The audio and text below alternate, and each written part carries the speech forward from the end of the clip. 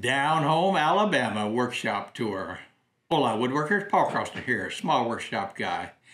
I'm in Northern California, but today we're going to drop in somehow magically, mystically through all sorts of electronics, and we're going to do a workshop tour in Fairhope, Alabama for a guy named Brandon Fischer.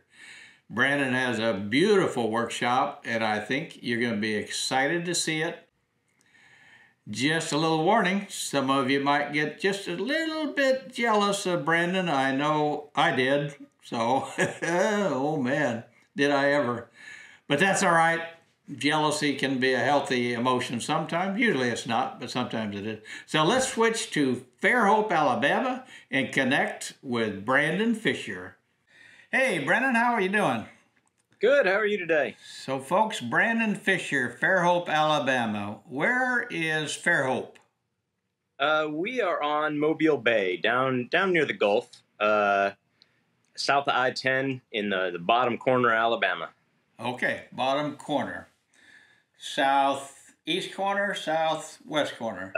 So there's two counties. Alabama's got a little boot heel kind of that sticks down and separates Mobile Bay. And then the rest of Alabama is above the panhandle of Florida.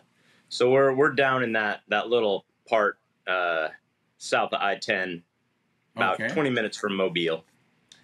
You would think the old workshop guy would know more about it since he lived in Birmingham, but that was at age 2, and now being 79.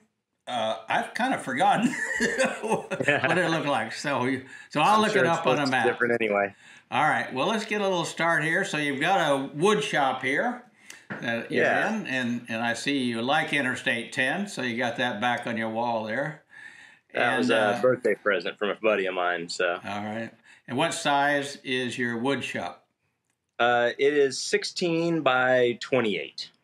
All right. Give or take. So for most of us in the small workshop woodworking community, that would be pretty large. But we'll forgive you, and we'll go from there. What would you, now you're not a full-time woodworker. You do this as a hobby. Yeah, this is a hobby. All right, and your regular occupation is what? Farming, technically, but I also work at a brewery, and I used to do theater. Used to be a theatrical rigger. As well as building sets and doing lights and all that. So you've got some heavy construction in your blood. Yeah. I've been building stuff since high school, basically. All right, cool. Did grandfather or father, did somebody lead you this direction as a hobby? Both. Both my grandparents were woodworkers and tinkerers. My mother's father his family had a hardware store and were blacksmiths before that. And then my dad was a farmer and grew up on a farm, and my grandfather had a workshop, and as did my dad, and still does. Well, when you have a farm, you got to learn how to fix a lot of things, right? Yeah. Well, I didn't grow up on a farm, so this is it's the wife's family that I'm in the farming business with now. So. Okay, all right. Family business, that sounds like a dangerous proposition. But we won't go down that road. My company got taken over by my 2 sons, and they got me out of there pretty quickly after that. No, there you go. Much to my pleasure, believe me, after 40-some years of running one company. All right, so why don't you switch your camera to your back camera and then start us with what you would say is the highlight of your wood shop. All right. And we'll let you just kind of go around and do a tour. All right. It's the most boring shot. Just so you know, whoa! That's probably the highlight. Oh my God! 19-foot long miter station. Runs almost the whole length of that wall. Oh my God! So every one of those is a cabinet storing something? Yeah, so the top is cabinets and the bottom is drawers. There's 30 drawers all along there. Wow. I let me have a little more close up of the face there, the face of the bottom. Oh, beautiful grain. God, I Yeah. wish. So, and they've got these aluminum extrusion poles on them. All right, cool. So, All right. You mean full length poles. you didn't do hand cut dovetails for all those drawers? I did not. This Oh, is shop furniture, and I just slapped it all together. all right. So, Holy mackerel! Somebody who's practical. yeah. And I love the bird's eye up on the top. Yeah, it's all Baltic birch, all grain matched all the way across. So the face, other than that little part around the miter saw, the face is all grain matched across there. All so right. that was quite an endeavor. I only had one shot at it. Yeah, right. Yeah, you got to cut it right the first time, otherwise you're in trouble. So you had several sheets of 4x8 Baltic birch that you liked, and you worked hard to figure out how to cut the components out of those sheets. That's right. That's exactly right. Yeah. Yep. How many hours, how many days, how many weeks, how many months, how long did that puppy take you? I want to say it took me about 2 weeks to get most of it done. The main carcass was there pretty fast, and then all the drawers took quite a lot longer and a lot more wood than I expected. So, yeah, isn't that amazing how you think you're going to build a little project, and then when you get all the wood and you cut up all the parts and you look at it and say, holy mackerel, that takes a lot of stuff. yeah, well, this ended up being 26 sheets of plywood. Wow. Wow. Fortunately, at prior prices, not at today's prices, huh? Yeah, I built this last summer. So when I say today's prices, I'm talking about post-pandemic 2021, where apparently lumber's in scarce supply. So yeah, well, that's beautiful. Okay, and tell me about the miter saw. Yeah, it's a Bosch, the whatever they call it, the glider or whatever. It's got the articulating arms. So, and I built this shroud around it for dust collection, which does pretty good. And this piece here just lifts out if I need to do bevel cuts or anything like that. All right. So, you got but most of the time, you got a little hammer laying down there on the left-hand side. Oh yeah, this was a project I made. So you made that, okay. Did you make a batch of those or just one for yourself? No, I just made one for myself. That's a Brazilian ebony handle, and I found this piece of bird's eye that had this inclusion in it that I just kind of thought looked like flames. When I split the piece of wood, I could see it on the end. So this is the other side of it. Oh, cool. And I kind of thought it looked like flames, so I made a hammerhead out of it.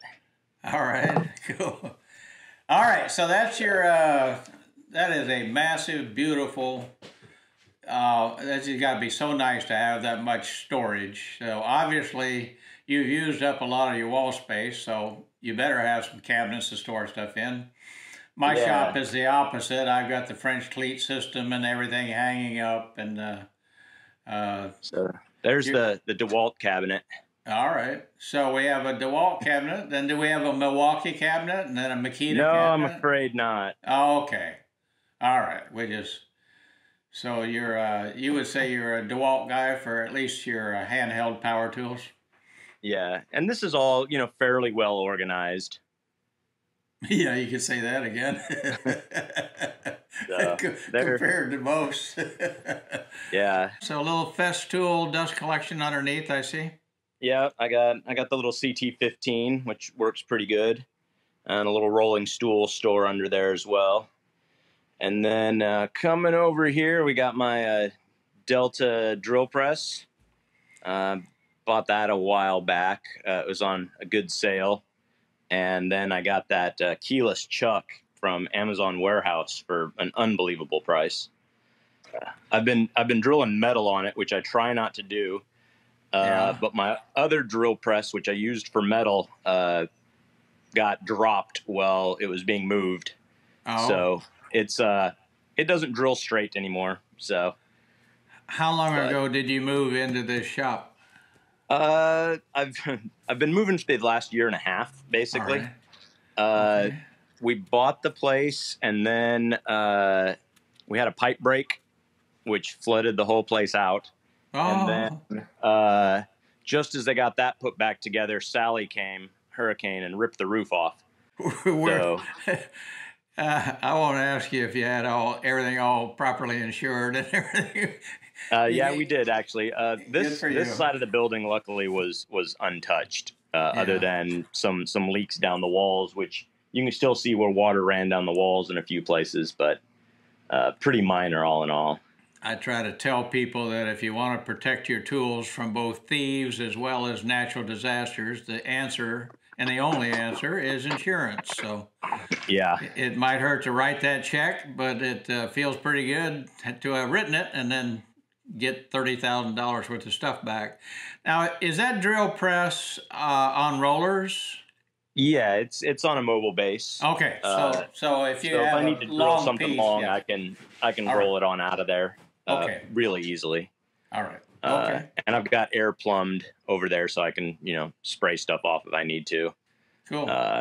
And then I can run a dust collection hose over and use this little clampy thing to just kind of clamp it to the table. If I'm doing wood, I think that one's a Dust Right one, a Rockler one. All right. Yeah. So this is my French cleat system. It's just clamp storage. Over here on the side. Pretty nicely organized. Yeah, that's since I've been moving stuff slow into here, I've had to. I don't bring anything that I don't find a home for. So I don't have a lot of junk, just sitting around. Luckily. Good. Good. And then I went a little crazy at Black Friday with the DeWALT storage cases here. So, when they were $9.99 a piece, I got a whole bunch of them.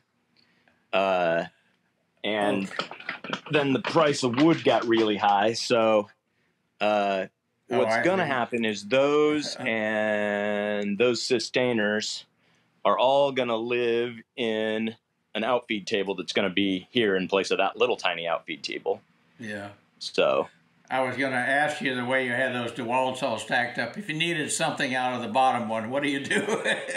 Yeah, there's only. What you're telling me is you're going to put them all in cabinets. So, okay. Yeah, there's only stuff in about the top 5 of them. So, okay.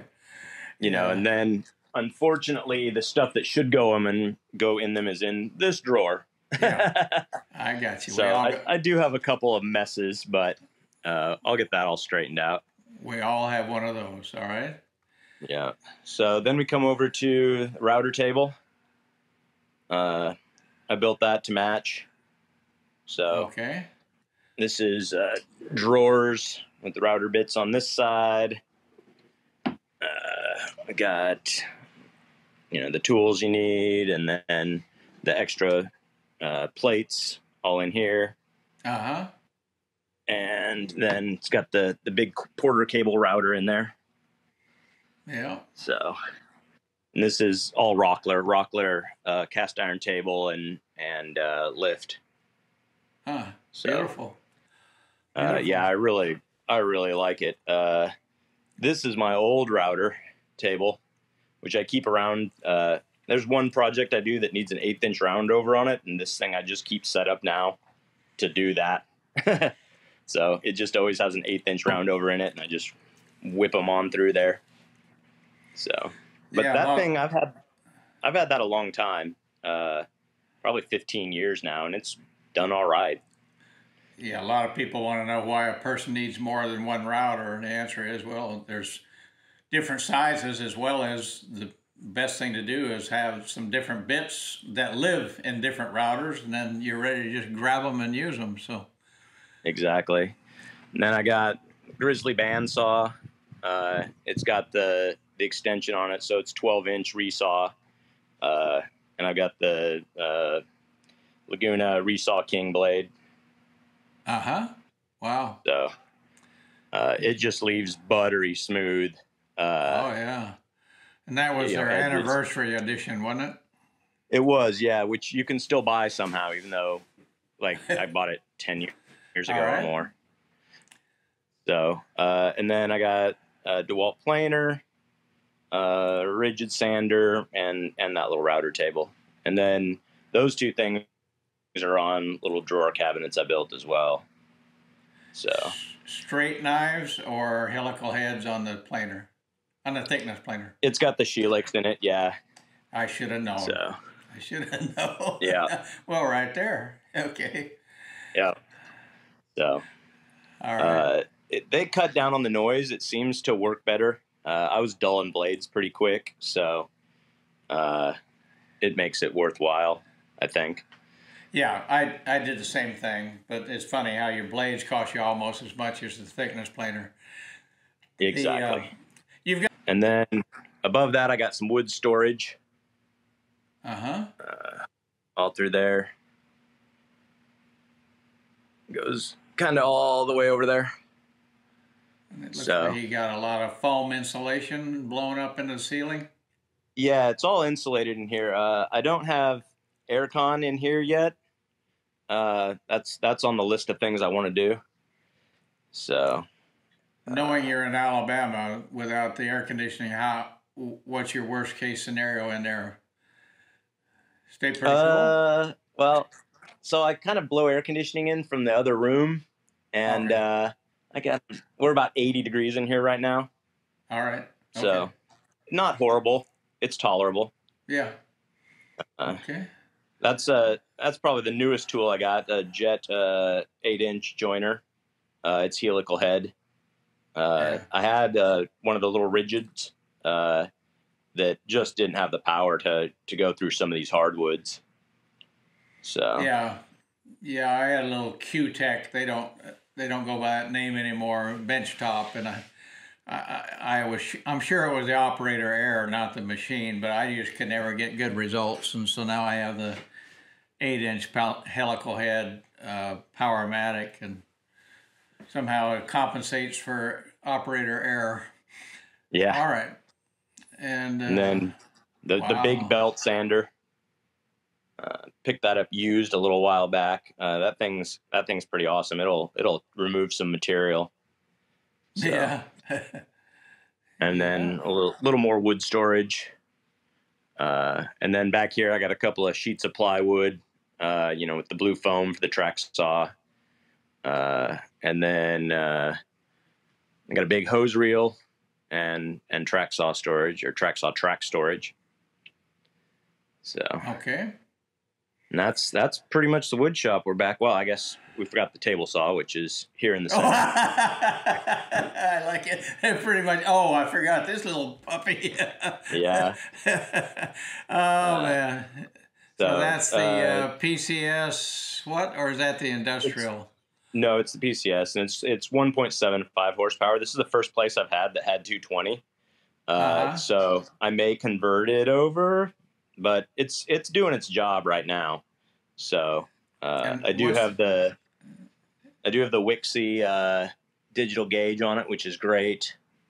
And then the Jessam guides are on a mag switch. So. Wow. And was that a beer refrigerator down below there? What was that? No, that's a little Craftsman toolbox that I picked there up you go. Okay. when Sears was going out of business. Yeah. It's about their cheapest model, but it fits under there. It used to slide out this side until I put the digital readout, but now it'll slide out the back where I can get to it at the end. Yeah.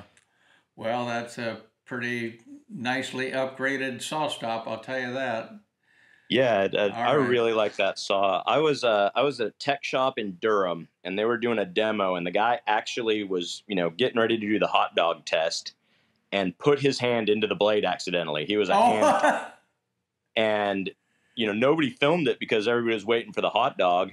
And this was probably 10 years ago now, maybe more than that. And I was like, all he had was a little red spot on his pinky finger, and I was like, okay, if I'm getting a new table saw, it's going to cost off, Yeah, I know. So. I know it's expensive, but You know what? $2,700, $3,000. You know, save up for it, budget for it, but do it is my opinion, because the hand surgeon is $250,000. I mean, Exactly. to put your stuff back on. So it gives me a certain level of comfort. I wish my bandsaw, my drill press, my thickness plate, I wish they all had some sort of device that would protect against my stupidity. But so far, the only one I've found is a saw stop. So Yeah, I'm with you on that. I wish all right. I wish you could get it in more things. Well, that is one beautiful workshop. Is you got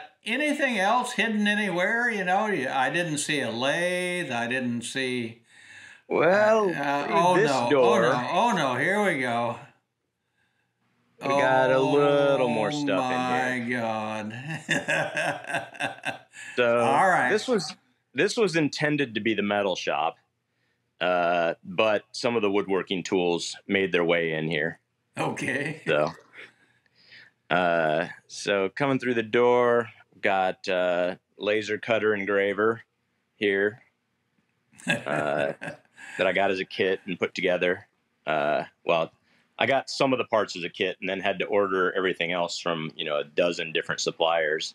Yeah. You could probably order everything from Amazon now, but 10 years ago when I built that, not so much. Yeah. And then my Delta Rockwell lathe from 1942. So still kicking along with its original motor down there. Does Dev's collection ever work on a lathe? I've never seen anybody using a lathe where there wasn't crap all over the place. Oh no, stuff goes everywhere, but what it does do is it gets all the fine. All the powder really does get sucked into the dust collection. You have big chips all over the place, but I'm not too worried about breathing those. I'm more worried about that real fine dust that just kind of gets everywhere and you breathe and so. You don't have one of those helmets like Ashley Harwood with the jet pack on the back and all that stuff? No, I have one of those. Oh, you do? Okay. Yeah. Brandon, is there anything you don't have? Yeah, there's a lot of stuff I don't have. All right. I mean, there's always stuff to look at and buy. Okay. And then here's my CNC machine. I built that. It's on a torsion box table. And the inserts, there's inserts in all of those holes, but they go through the table and I can hook a vacuum to the bottom and use it as a vacuum table too. Oh. So you can screw stuff down to it or whatever. Is that common for people to figure out how to use their CNC as a vacuum table? That's the first time I've heard of anybody doing that. If you're doing thin goods or stuff that is real flexible, sucking it down to the table is really great. Okay. If I'm I've done some stuff in like real thin, 3 millimeter like door skin or Luan, and it's really hard to hold it down because it loses so much structure as you're cutting it. Yeah. So if you can use the vacuum table to suck it down, and especially small parts just don't go flying everywhere. So I got you. So the vacuum part of it is more to aid or assist in the cutting. Right. Yeah. Not as a vacuum press normally per se. No. Okay. No, it doesn't have that kind of suction. But if you lay a sheet of plywood on there or whatever, it'll hold it from sliding sideways. You can still lift it off, but it doesn't move around sideways on you. All right. And this is a pretty large one. I think you told me earlier that you started off much smaller and then you've done most of this DIY to make it larger? That's correct. Yeah, this is a one of a kind. So I used the small ones to make parts for the bigger one and went that way. Okay. It's about to get its 7th upgrade. I'm going to replace that DeWALT router with a 3-horse spindle, water-cooled spindle. Oh. So that's this is the project cart for the spindle upgrade. So all right, cool. So that's going to happen here in the future. And right now I'm still running dust collection off of a shop vac that's down underneath it. Yeah. But that's going to get hooked in right there. Cool. So I'm going to hook that into the main trunk of the dust collector. So sometimes we all wonder if we ever going to get everything done and get to busy woodworking, you know, but then we think of just one more thing I got to get done first. But yeah. And then you do some knife work or just metal grinding? I'm gonna. Yeah. I used one of these. I took a knife making class and used one of these, and it was just so nice for grinding metal. You know, compared to a bench grinder or whatever. Right. That I decided to build one. So this is the House-Made Revolution 4. Okay. So guy online, you can buy the kit. It comes basically with almost everything you need now except the motor and the wheels. I had to source my own steel tubes for this one. But it's on a VFD, so you can, you know, go. It's a 3-phase motor running on 220 with the VFD, so you can, you know, have speed control and everything else. Cool. Yeah, and then welding. So I got a TIG welder here, and my old trusty MIG welder from the 90s over here. I've had that a long time. I'm pretty decent with a MIG welder. I'm pretty awful at TIG welding. Yeah. So I'm working on learning TIG. There's some of us that don't even know the difference between the two. Well, so you're safe with me. All right. And then mounting some deer skulls for my father-in-law. And then the big Clearview Cyclone dust collector with the Binford bin. And is that's servicing your wood shop as well, right? Yeah, that goes all the way over there through the wall and into the wood shop, and then a little bit on this side too. How many horsepower is that? That's a 5 horse. Oh my God. Pretty cool. Yeah. Pretty cool.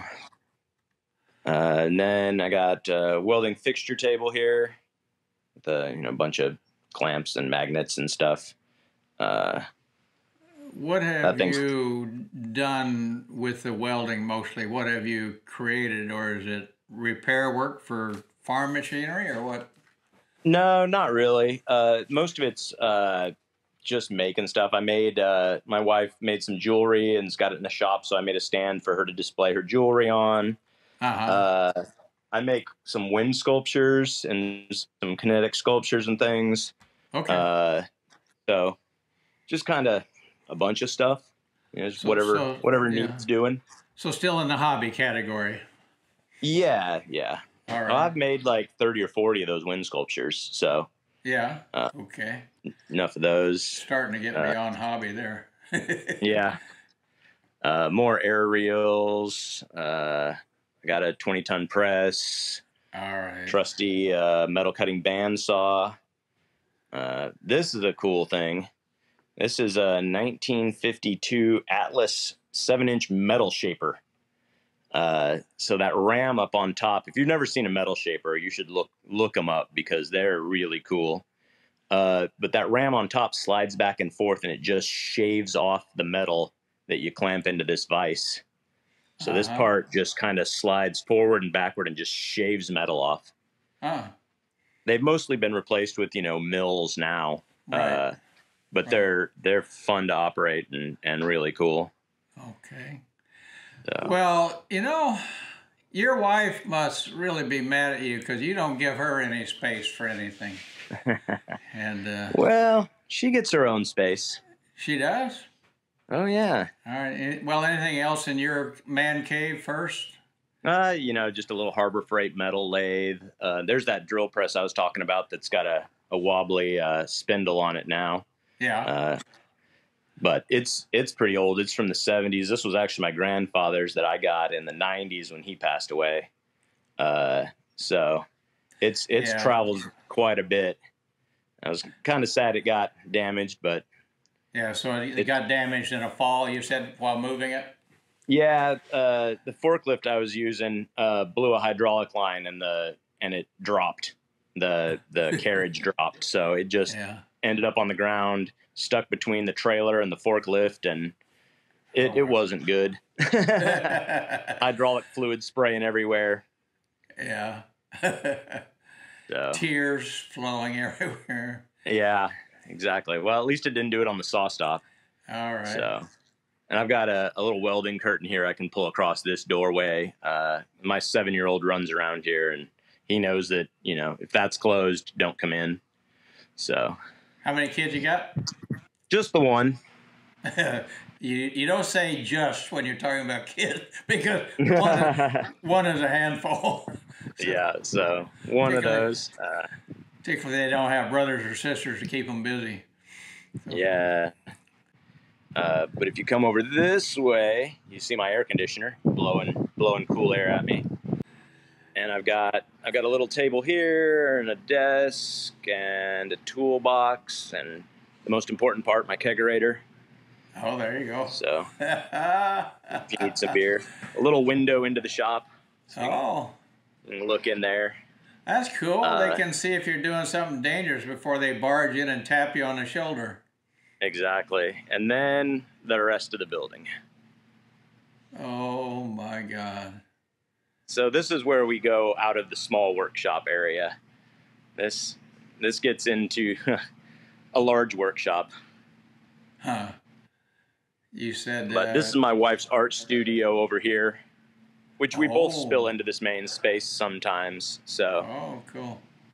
What does she do primarily with her artwork? She paints. That's one of her paintings there. Okay. Yeah, and then she's got a bunch going on here. Beautiful. Those are some more of her paintings that are in progress. Yeah. I don't know what else she's got going. She's got a couple more over here going on. So. My wife is not going to get to see this video. No way. And then this is kind of an entryway area. We've got a 3D printer and a vinyl cutter, which I use that vinyl cutter a lot more than I would have thought. Really? Okay. Doing masks and patterns and stickers. And then that's my wife's office. I'm supposed to be putting a bunch of built-in bookcases in there, but the price of lumber got a little ridiculous. So yeah. And that's your little Rolls Royce. Yeah, it's leaking in a few dozen places, so I got to get that straightened out. This building that we're in used to make models. That's what they did here. They built it and had a shop making models, and we found this model of one of the water treatment plants in California, actually, the San Jose one. Yeah. Strapped to the roof, or strapped to the rafters. So I don't know why it never got sent out, but so that's cool. That's the kind of work that they did. Yeah. So we got a paint room, which this was here when we got it. I added the filters. They had a different kind of setup. Yeah. And I got a little blasting cabinet in here too. Yeah. My air compressor's right on the other side of the wall, and these things kind of take a bunch of air. So. Well, I could use that room right now. I'm about ready to paint a trellis and with all the little cross beams and everything. It's like, okay, I do have a little minuscule spray painter that I'm going to use for about the third time. That's your bike? Yeah, that's my Harley. It's a 04. Okay. Road King. All right, I'm going to bring you back. Let's switch back to your front camera, unless you got anything else. By this time, I think by this time we've got everybody that is watching this totally upset with you, and so probably shouldn't show them anymore, even if you have it. Yeah. Well, there's the back shed. Okay. Hey, you were working on getting some sort of rule change in Alabama regarding home beer delivery or something? Yeah, they are. right now it's illegal to deliver beer, Instacart or anything.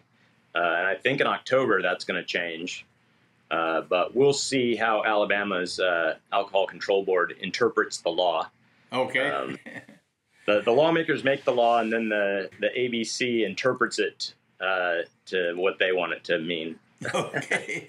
Well, I got to tell you, I'm here filming, and I forget that I'm filming, and I should be switching cameras and texts, but I'm so mesmerized by all of your stuff in your shop, and so very jealous, but I'll live with it. So, Brandon, thank you very much. That was great. Stay safe in your workshop. Anything, this is not a fair thing to say. Anything else you want to say? And then put a guy on a spot, but we'll just leave it there. Unless you got any advice for people about workshop organization. Not really. Do what works for you. I basically lay stuff out and look at where I leave it when I'm done using it, and then try and have a home near there. Okay. All right. So, if I get a bunch of tools out, I look at where they end up, and then I try and find homes for them near there so that that's where they'll be when I need them again. All right, because that shows you what your production flow is, so you start organizing according to your flow. So, yeah. All right. Okay, well, I'm going to switch now just to me, and I want to tell everybody this is just one of a series of workshops, tours that we're going to do in the future. This is about our 5th or 6th one. I got 2 or 3 in the old editing jar. And if you like these, then the only way to keep them coming is for you to hit a like button. If you didn't like it, hit the thumbs down button twice. That way Brandon and I will know that you really didn't like the workshop tour. And subscribe and stay safe in your workshop. Small Workshop Guy, signing off.